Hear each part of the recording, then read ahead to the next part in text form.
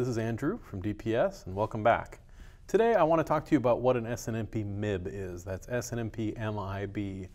A MIB is a helpful communication tool that allows devices to talk to each other. And let me draw you a quick diagram so you can see how it works.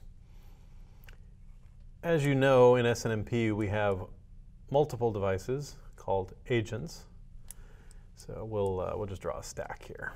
So we have different agents out there. And then we have our master. This could be a piece of software running on a server, could be a dedicated server. There are a lot of different SNMP managers. So conceptually, we would call it a master in monitoring terms, but in SNMP, it is a manager. So we are going to have communication going back and forth between the manager and the agent. When you go to add a new agent in your environment,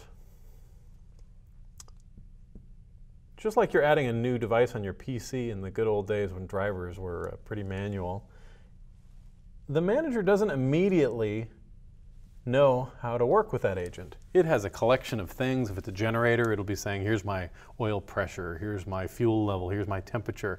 But the manager doesn't know what all those things are. It needs a list of here's all the things that are going to be reported, and then here's a list of things that I can request from the agent to say, hey, give me your current status, or set this value to something, or turn this on, turn this off. How do I talk to this thing? Well, that's what the MIB file is. The MIB is actually a plain text file. It's in ASN.1 notation, and it contains all the instructions that manager is going to need to resolve all those questions about what this device can do and how to talk to it.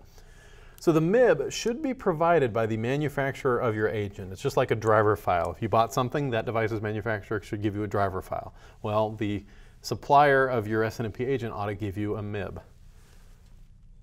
So you do what's called compile that MIB into your manager, and at that point, there's no longer any question. It can understand what's going on with that agent. I will warn you though, some manufacturers of agents may say, oh yes, we support SNMP absolutely, but they may be protecting, from a business standpoint, their own system that is non-SNMP, that uses a proprietary protocol. And to do that, one effective way is to not freely distribute a MIB. So be careful that you don't get into that trap. If you're considering a purchase, talk to your manufacturer, make sure that the MIB is readily available. One other thing of note, some masters and managers are getting smarter. And so, as just an example pulled from the DPS environment, our team on Master Station is equipped with what we call device modules. If you have a device module, your manager may already understand intrinsically how to work with certain common agent types. And if you have that, you may not really need to use a MIB at all. The manager might be pre-equipped. So as that model continues to take hold in the industry, you may see less and less need for MIBs, but if you're loading a non-standard agent, you really need to make sure you have that MIB file available so that your manager can get it compiled in there and understand how to talk to that agent. I hope this cleared up a few things for you. Please, if you found this video helpful, click the like button and subscribe to the channel so you can get more videos like this one. And until next time, I'm wishing you excellent network reliability.